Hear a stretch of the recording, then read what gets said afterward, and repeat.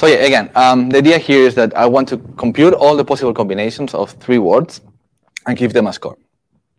I'm going to care about the average result when you loop through all the answers, not an individual answer, how well a given combination will do for that particular answer in Wordle. That will be very easy. The best combination will be any combination that has that particular word in it. The important thing here is that this is not a Wordle solver. The reason that this is not a solver, and I didn't want to do a solver, is because most solvers depend on you having a knowledge on the back of words after a given try. Like, for example, if I try hello and I have a green and a yellow, after using that word, I'd reduce the space of words that I can use later. And after then, you will have just a single word in the back state. And that will be your answer. So I think like pretty much nobody here can remember the decision tree of 30,000 words. So I wanted to do something that would work on average for every single word that Wordle has as an answer. And the aim here is not to have a very low amount of attempts. I wanted to just have as much as a success ratio as possible. I didn't care if it was in the 6th try, or if it was in the 3rd or the 4th or whatever. In case that you want a Wordle solver, there's this video from 3Blue, 1Brown. It's a mathematician that makes videos in YouTube. He's incredible. Check him out. It's very nice. So why did I do this? Why did I spend the time on coding this and preparing the slides and whatnot? So why not? Yeah, I think it's something fun. Why not do it? But there's a second reason. When Wordle started, my friends started playing. I started playing a little bit after them. And I had like similar idea like this, right? Like you play 3 words, try to eliminate as many letters as possible, and then you get an answer. And of course, my friends, being as supportive as they are, they said it was a stupid idea and I was stupid for trying that.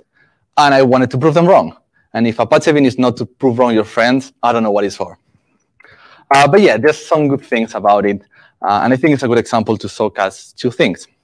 Why divide and conquer works when you have such a big space as the one we were going to have here, and something as parallelizable as we're going to have here.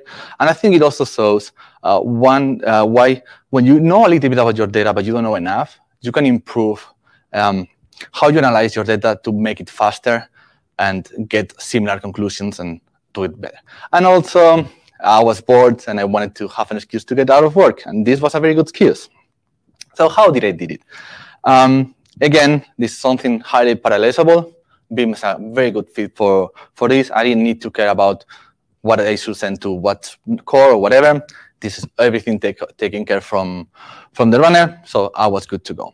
And even though I knew a little bit about the data, I needed something to, once I calculate the score of all the words, give me the best one, so give me something that I can actually call the best combination. So a very good tool for this would be BigQuery, especially if you work in Google and this is free for you. So yeah, BigQuery was it. Also, it's like very easy to write from Beam to BigQuery. The connectors are very strong and very easy to use. So I think it was a good idea. So how actually I implemented everything.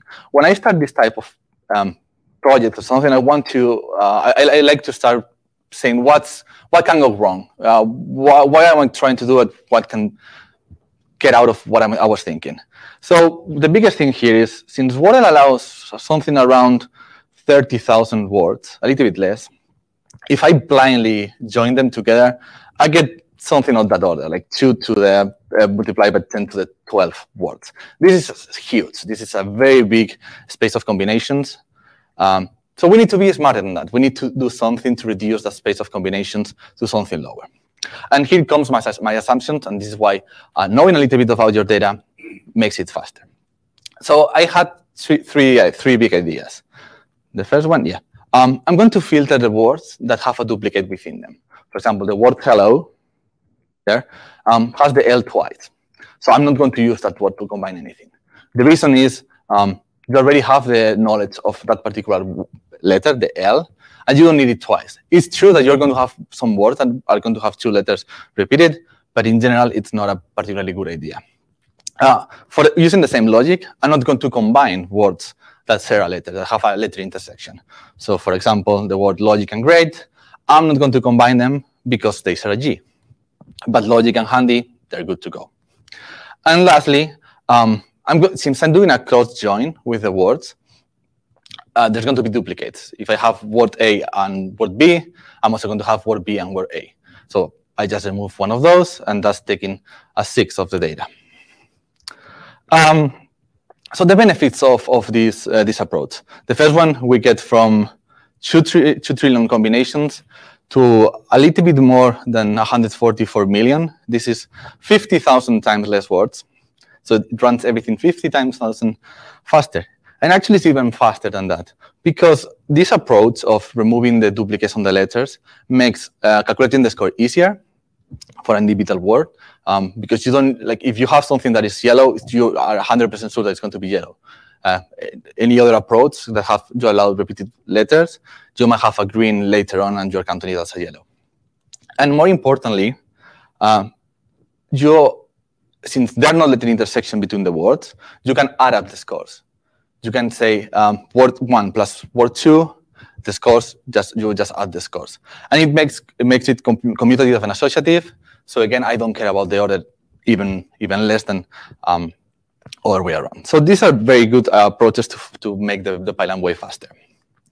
On the Beam side, this is actually the good code.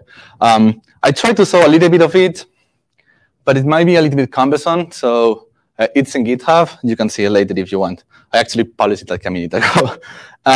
So when we read the words from Wordle, there are two types of words. Words that are going to be an answer eventually, like maybe in a week, maybe in a year, but they're going to be an answer. And there are words that Wordle allows you to use, but they're never going to be an answer.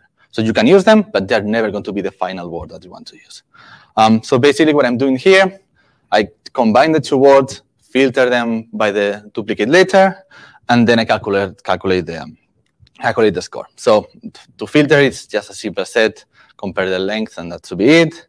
And in order to compute the score, what I'm doing is, for a single element in my main input, which will be word 1, I loop through all the possible answers and rank them. So for example, if the final word is hello, and I get a 1 green and 1 yellow, and the next try on the answer is 1 green, at the end I will have 2 greens and 2 yellows, right? So it's just adding the score that I have for every single word. And I do that through all the P collection, right? And I will have a resulting P collection with all the possible words and how much will they score compared to all the answers. So this is how the code looks like to do this. So I loop through the answers over there, and then I combine them and send them as a tuple. The reason they are a tuple will come handy in a few slides. I will explain it later. So yeah, now that we have a combination of words with the score, we just make the cross product of those two. For every single word that we have in the main input, we combine it with all the possible words on the side input, and the side input is the P collection itself. So for example, in this case, we have word Y with the score Y, and we loop through all the side input, which is the same P collection by itself, and we make the combination, and we add up the scores. That's again the benefit of making taking the benefits of reducing the space. We can add the scores together. But as I said, we have to be smarter than this. So there's going to be some words that I'm not going to join because they have the letter intersection. So for example, in this case, word Y and word 2, they're not going to be together. And again, we are looping through all the P collection again. So if now we have the side input, so the main input, word X and score X, we might have done it already with the first letter, with word Y. So we're going to have duplicates. We see that on the right side, we have word Y, word X, word Y. So that's a duplicate, and we take it out. The way I'm doing this is when I output the word, when it's combined, I output it alphabetically order. So the elements are going to be the same. And that's where these things come handy, right? The reason that I was using the tuple is because distinct uses the hash of an element to say if it's different or not. And the tuples are hashable, dictionaries are not, so tuples, what's it? Now that we have the combination of two words, we need to get the combination of 3 words. So we again loop through all the scores for one letter, and we again join it together. So in this case, our element is going to be word Y, word 1, with a specific score, and we loop through all the words again and make the combinations. As you can see, this generates a lot of elements, so that's why we needed these benefits of reducing the space. So that's how the code looks like. Again, very cumbersome. It's in GitHub if you want to actually read it. But as you can see there, we have the side input, and we check if the letters have intersection. So if there are 2 letters that are shared between the words, and if they don't have an intersection, so they don't share the letter, we format it. We pass the ordering alphabetically, and then we output it. So now we have a big collection with the score of all the words with one single word, the combination of 2, the combination of 3. We just need to format everything and write it to BigQuery. And now the BigQuery side. Now we are getting closer to the answer. One important thing here is how do we get a best word? What's a best word in this combination? How can we actually analyze it? And what's going to be our strategy? So this is what I thought of, right? So it's clear that the greens are more valuable than the yellows, but by how much? Is it 2 times more? Is it 3 times more? Is it just 1.5?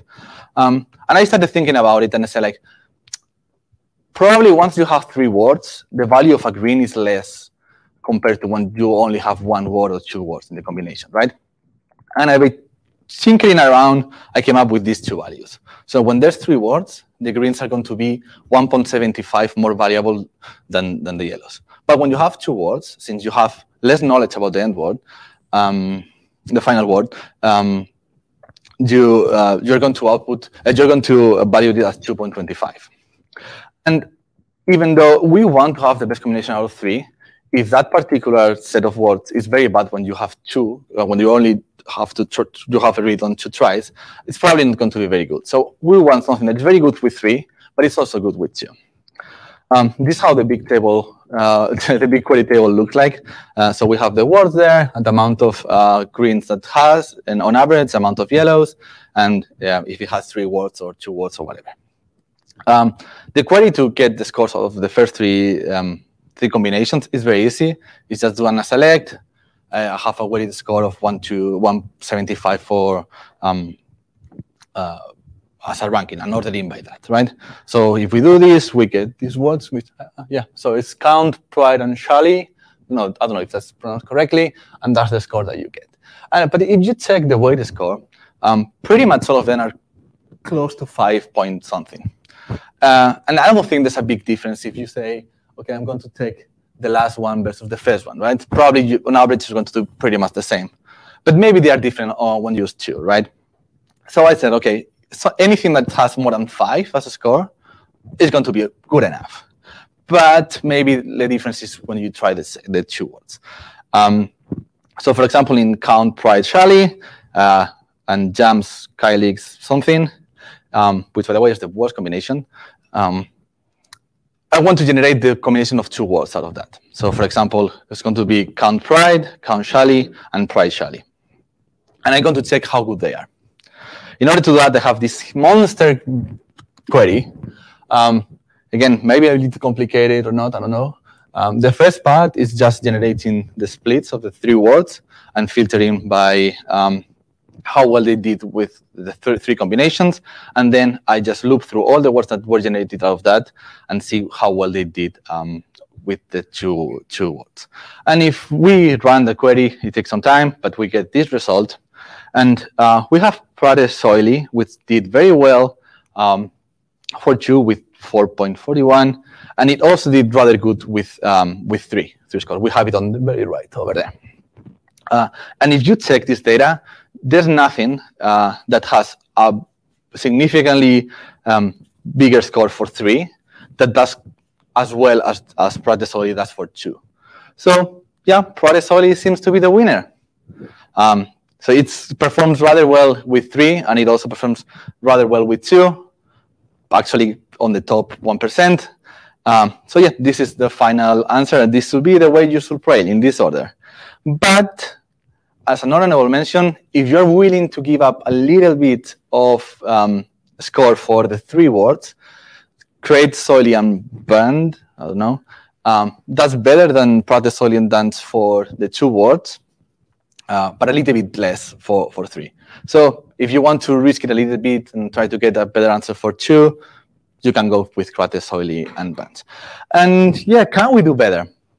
I think we can, but I don't think it's easy.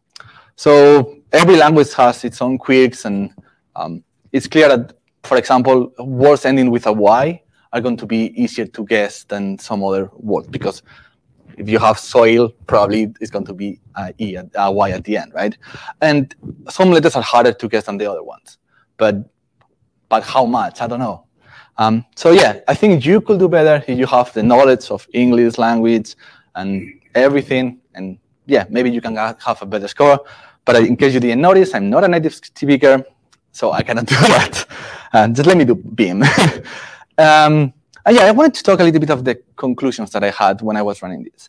So at the very beginning, I started saying like, okay, this is huge. I cannot compute 13,000 to the power 3 combinations. And then I started thinking like, okay, how can we reduce that? And the way I wanted to verify that my process was right was intuitively, does the answer make sense? And if we go back one slide, you can see that all the vowels are there, which I expected that. All the most common letters are also there. So R, S, the Y, which apparently is super common, the N, and so on. So yeah, that was a way for me to verify everything. And I think that even though I made some assumptions, I think it was fair to do those assumptions. And I think these answers, again, these answers are the best you can do. And yeah, that's pretty much it. You have the link to GitHub there. The code is a bit messy because I uploaded like 30 minutes ago. But yes, do you have any questions?